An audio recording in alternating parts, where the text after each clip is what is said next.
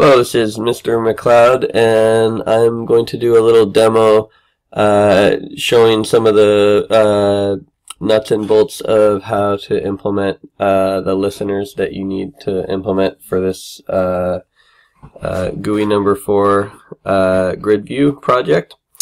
First thing that you're going to need is inside your listeners, you're going to need to be able to access the model, which is a grid model object, and the grid pane, which is your BooleanGridPane object, because you're going to need to be able to call methods on those in the listeners. So we're going to make those attributes so that they will be in scope in your private classes. So let's call the so let's make grid model, and remember that when you make a grid model, it takes a parameter. So this is the point at which you're going to decide what this t is going to be in this particular grid model. So we're going to say this is a grid model of booleans. And let's call it let's call it model, and we want to make it private because that's good practice. Alright, so we have a grid model, and now we need a BooleanGridPane. So again, we'll say private BooleanGridPane.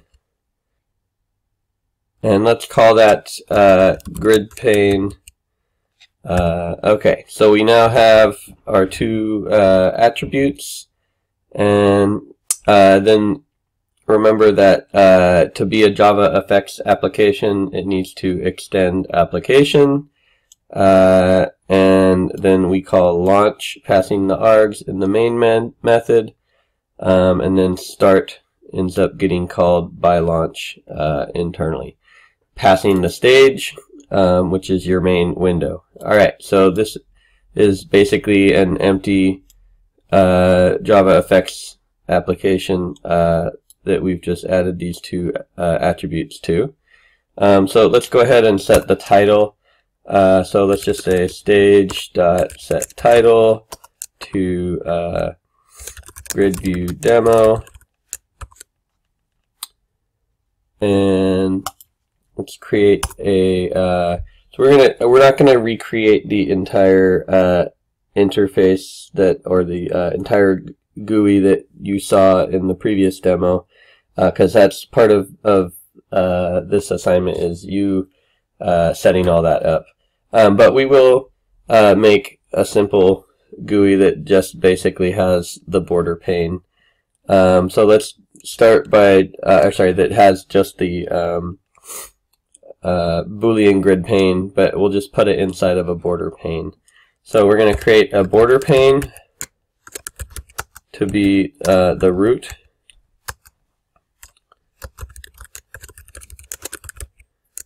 Okay, and that one we're going to have to import the JavaFX border pane, and then we can make a scene with that root.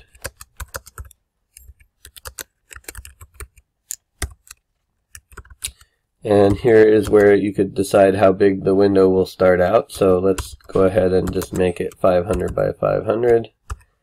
And again, need to import the scene. Alright, and then to initialize the grid pane, make sure you don't say BooleanGridPane here, because this should be your attribute, your grid pane attribute. So we need to just say GridPane equals new BooleanGridPane.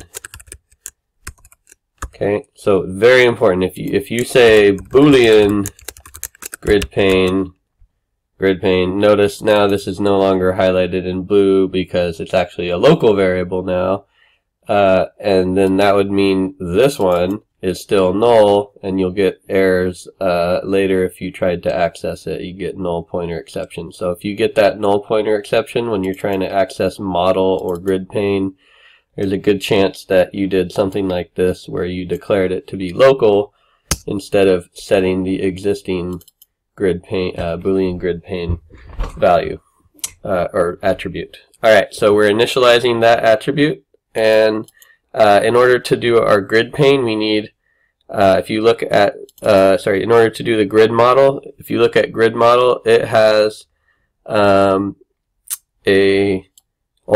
it does not have a default constructor. It just has a constructor that takes a grid, in other words, a 2D array of whatever value, whatever type of value it is. So in this case, a Booleans. So we need a 2D array of Booleans in order to make our grid model. So let's go ahead and in your program, you will actually read in from the file, right? Using this format, you will read in the Boolean values into a 2D array. But when you're first creating your program, actually you might even do the same thing where you just start out by just creating a 2D array and then do the code that reads it from the file later. So let's say Boolean data equals, Boolean 2D array of Booleans data equals, and then since we're going to populate it right when we create it, we can just do that right here, and we can just make up values like true, false. Alright, so to save a little time, I just filled that in. Okay, so now we can initialize our model with that 2D array by saying we have our model variable, but right now it hasn't been set to anything, so that's going to equal a new grid model. And remember that we said it needed to be a grid model of Booleans, so we say grid model Boolean, and we pass the 2D array that we just created here data. Alright, so now we have a model, and then this is something very important. You need to set the model for the grid pane. So remember, we made a grid pane, but inside of this grid pane, there's this method set model, and you pass it a grid model, and one very important thing it does there is that is where it adds itself as a listener for the model, which means now after that it will be informed whenever the model changes. In addition, it also stores a reference to its model, which will allow it to set up the initial configuration of rectangles in reset cells, which is right here where it goes through and initially populates the rectangles with the correct values. Alright, so going back here, we need to make sure that we call GridPane.set model, and we pass it the model. Alright, so then we need to add the grid pane to the border pane. So we can say root, remember that border pane was the root, dot set center grid pane, and then we can set the scene. So stage.set scene to the scene. Oops. And show the stage, so stage.show, that's what actually shows the window. Alright, so if we were to run this right now, it shows what's in our 2D array, but it does not respond to events yet. So let's fix that now. So to respond to events, every node, every type of object in JavaFX has these methods called like on mouse dragged, on mouse exited, and so forth. So we're going to look at on mouse clicked, and we're going to set a class that implements the event handler interface, and it has to say what type. This T would be like, what type of event is it? And so the type, of course, has to be a subclass of event, or it could actually just be event, but usually you will be more specific.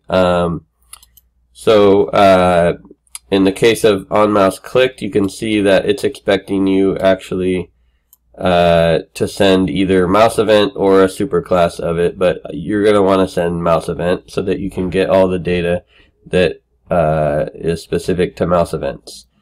Okay, so let's go here and make our class. So we're going to make a private class like you've done in the past to handle events. The private inner class, let's call it grid mouse listener, and so it needs to implement event handler. Actually, so maybe we should call this handler. It's going to handle mouse events. And so then first it's going to ask us to import event handler, but looks like I imported it in a previous version. And then you would have to import mouse event, and then you'll need to implement the unimplemented methods, which it knows it's a mouse event, so it says mouse event there.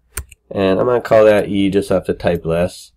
So one of the first things you're going to want to do is, since you clicked on some square, you're going to need to translate the position in the window. So if I click like right here, that's going to be the upper left corner of this grid pane is 0, 0, and then everywhere else that I click is some X and Y position in pixels inside of this grid pane rectangle. But I want to know which of these squares we clicked on. So there's a helper method for that in the BooleanGridPane, which you have row for Y position and call for X position, which will just translate X and Y positions in the grid pane to rows and columns. So we can say int row equals grid pane dot row for Y position E dot get Y. So you notice actually there's a bunch of these Y values you can get, and the one you want is just the get Y. That's the one that's going to be in relation to the grid pane. Alright, and then int call equals grid pane dot call for X position E dot get X. Alright, now we can say take the model and set the value at that row and column to whatever the model get value at that row and column was, but then we're going to take the opposite of that, so it will change the value. Now if I ran this right now, it would not actually change anything because I didn't actually add the listener yet. So now let's go back up here and actually set mouse clicked. So grid pane dot set on mouse clicked to a new grid mouse handler, and now I'm in business. So let's run that, and everywhere I click it changes to the opposite, and hooray, that works. Okay, so you're going to be taking what you learned here to create the rest of this program. There's also some previous videos that we made on how to do sliders and all that. So enjoy!